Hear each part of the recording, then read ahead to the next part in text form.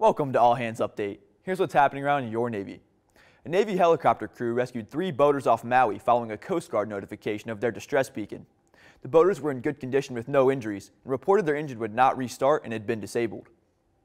More than 1,300 sailors and Marines participated in Veterans Week NYC 2016, presented by the United War Veterans Council to honor the service and sacrifice of all American veterans.